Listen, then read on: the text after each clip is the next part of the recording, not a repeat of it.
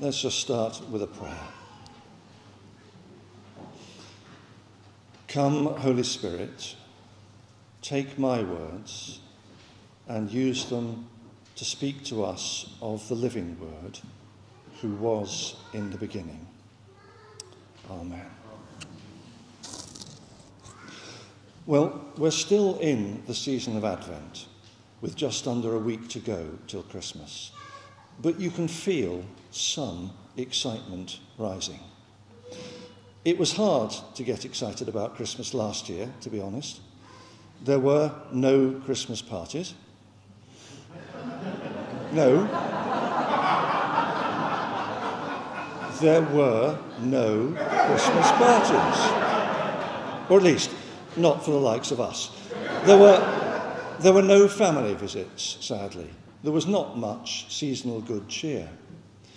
And we hope for better this year, but the signs aren't looking too good at the moment. So I want to take you back a few years, before COVID and all its associated horrors, back to a simpler time of freedom and fun. And one of the features of the Christmas season was always the Christmas party, which was great for party lovers. Did I tell you my middle name was Scrooge? And if you were really lucky, you might get invited to a fancy dress party or even host one yourself. Now, there is just one question around fancy dress parties. Who shall I go as? And unless you're the rector and have access to a full-on cow costume, as some of us saw this morning, there are really only two possible answers to that question. One, what can I find in a charity shop and supplement with bits and pieces from home? Or, if expense and effort are no object, what do I really want to go as? How do I see myself? I once found a long wig and a pair of little round glasses and a cheesecloth shirt, and I went to a party as John Lennon. I still couldn't sing or play a note, but I imagined that just for a while, a little bit of Beatle cool rubbed off on me. And if you read the Society magazines, it's fascinating to see how the rich and powerful like to go to parties dressed as someone even more rich and powerful than themselves, which explains the over-representation of Julius Caesar, Napoleon, or Attila the Hun.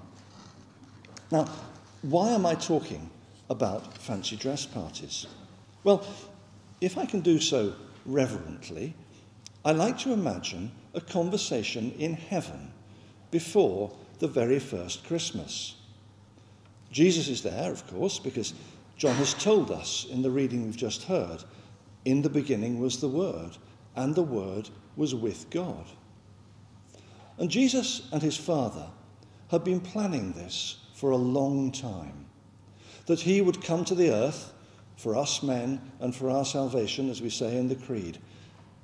But who would he come as? Because we're not talking here about fancy dress, put on for one night and then discarded, but about a form and an identity that he would wear for 33 years. It had to be something Jewish for a start, for God had long ago marked out the Jews as his chosen people, and salvation would come through them.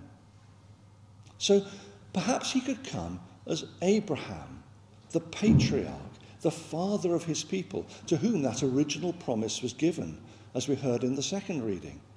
God promises to faithful Abraham that in his seed shall the nations of the earth be blessed.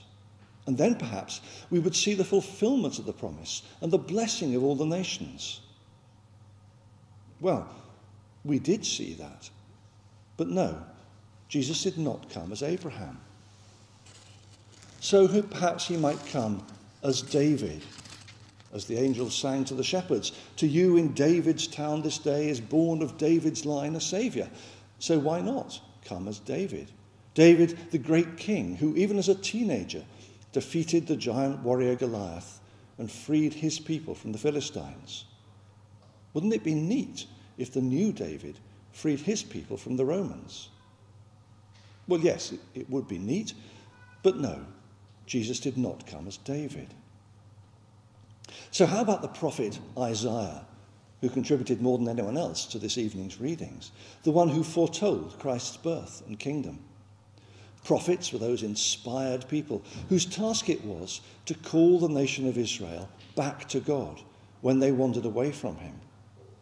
So that would be perfect, wouldn't it? The thing is, though, that John in his reading tells us there was a man sent from God whose name was John.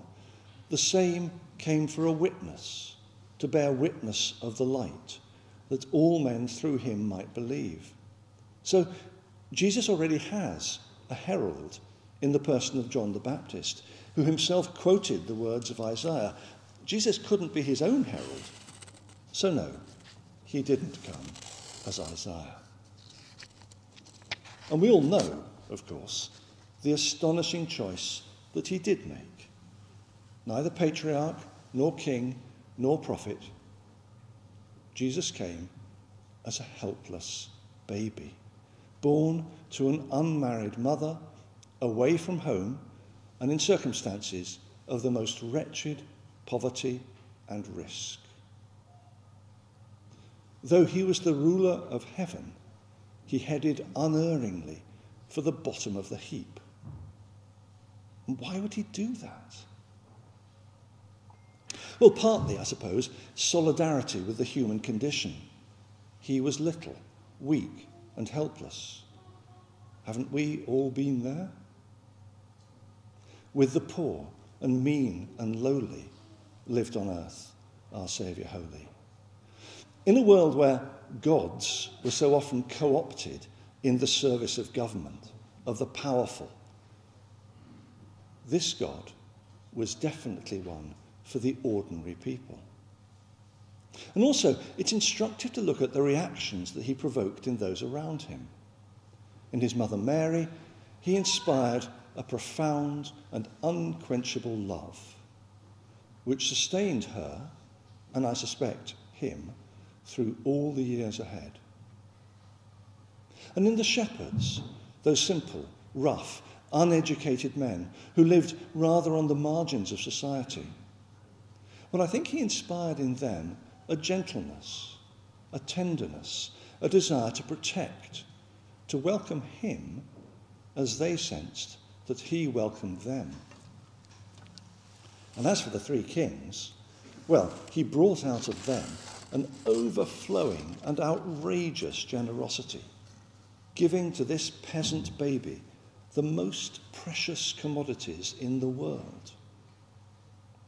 He neither demanded nor commanded, as a patriarch, a king, or a prophet might have done. But simply by his very being, he inspired love, gentleness, welcome, and generosity. And he still does.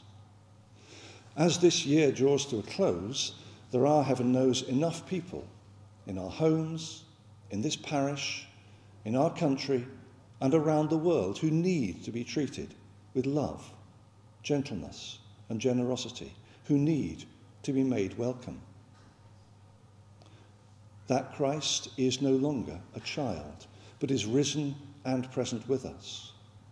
But as we encounter him once again in our imagination as a helpless child, will we allow him to inspire in us those same qualities, so that we may take to those around us his love, gentleness, and generosity?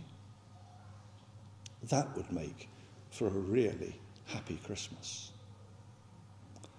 Amen.